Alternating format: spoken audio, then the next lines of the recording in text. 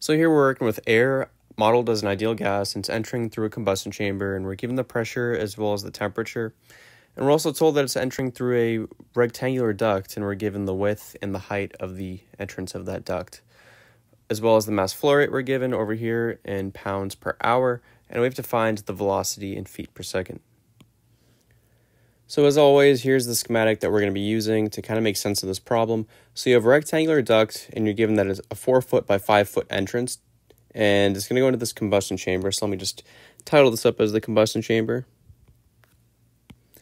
And we're told that the air entering into this duct has 20 psi of pressure, 70 degrees Fahrenheit, and a mass flow rate of 830,000 pounds per hour. So our job here is to find the velocity of that air, and it's going to be some number in feet per second. So to find this velocity, we're going to use the relation of velocity is equal to mass flow rate times specific volume divided by area.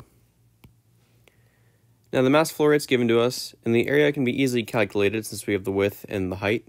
However, the specific volume is going to be pretty much what we're looking to solve for in this problem. So we're told that it's an ideal gas model, or the air can be modeled as an ideal gas. So we'll go ahead and use the relation of PV equals MRT. So PV equals MRT.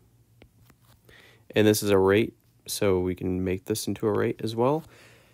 But notice that you can also use the expression of PV as specific volume is equal to RT. And this simplifies it a bit in that you can just automatically solve for your specific volume.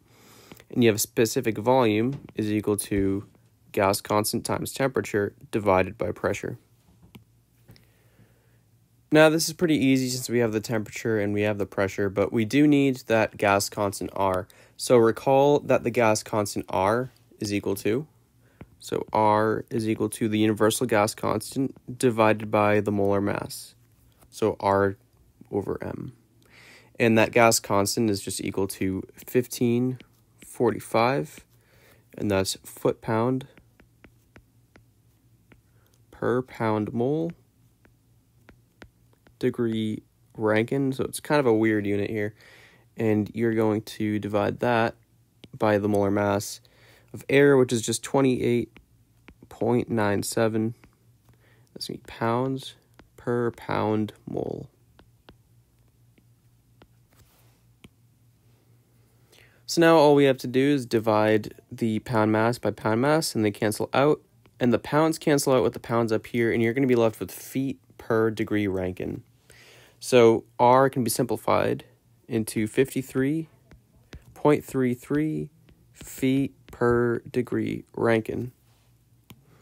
So now we just plug this back into our ideal gas equation. We have V1, or specific volume at the entrance, is equal to RT1 divided by the pressure.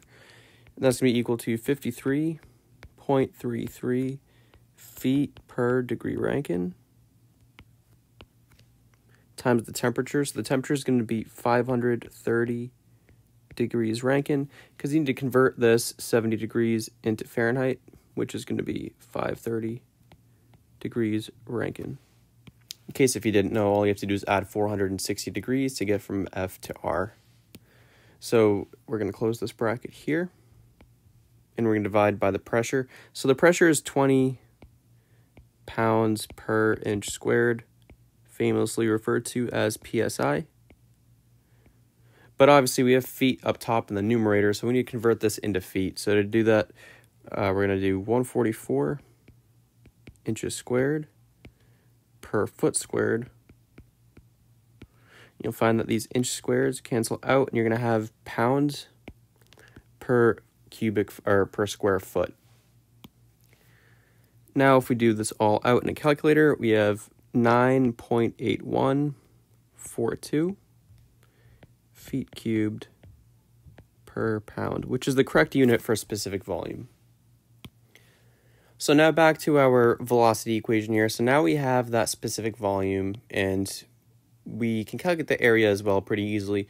Now, the mass flow rate it's given to us as 830,000 pounds per hour. However, the volume, or the velocity rather, is supposed to be in feet per second, so we do need to convert this 830,000 pounds per hour into pounds per second. So I'm going to go ahead and do that in our equation here. So if you set this equal to 830,000, that's going to be pounds per hour. And I'm going to add that conversion factor right now. So 1 hour has 3,600 seconds. So that's an S, not a 5, for seconds. And this is going to be your mass flow rate right over here. And that's going to mean pounds per second. Now we multiply by that specific volume, which was 9.814. That was feet cubed per pound. And we're going to divide all of this by the area, which is simply going to be 4 feet by 5 feet. Now when we do the cancellations out on the units, we have 2 feet on the bottom, so feet squared. And you have a foot cubed on the top, so that turns into just a foot. This pound cancels out with this pound. This hour cancels out with this hour, and you're going to be left with feet per second. So when you plug all this into your calculator, you'll have the velocity is equal to 113.13 feet per second.